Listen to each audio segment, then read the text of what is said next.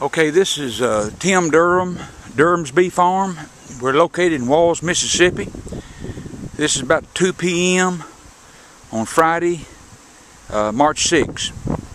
And these bees, we wintered them down for the winter. And during the winter, you cannot go into the bees.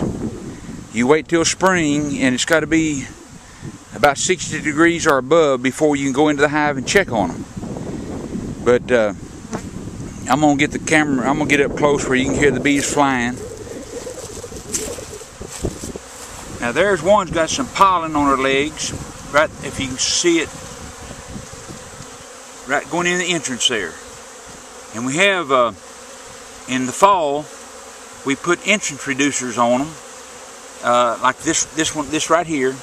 And it makes the entrance smaller so the cold wind will not blow in there. There's 20 hives in this yard, and beekeepers always give their bee yards, give them names, and we call this one the pecan yard. Now here's one here, it's got pollen on her legs right here, if you can see it. Maybe there'll be another one come in. You can't there's one right there. It's got pollen on her hind legs, right there. And you really don't see anything blooming, but there are things out there, trees and plants that are blooming this early, and the bees, they will find them. Now here's another hive. I'm gonna kind of not shadow this one and see if one of the girls light with some pollen on her hind legs. And, the pollen is a kind of a beige light pollen right now, so it may not show up on the camera very easily. But this is our pecan. Every beekeeper gives their yards a name. This is pecan yard, and there's 20 hives in this yard, and they look like they've come through winter pretty good. And so now here's one's got some this right there. There's one pollen. They're bringing in pollen pretty good in this hive.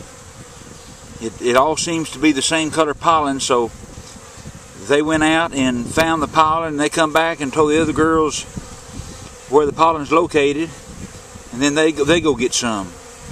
So honeybees are a social insect, and they work together.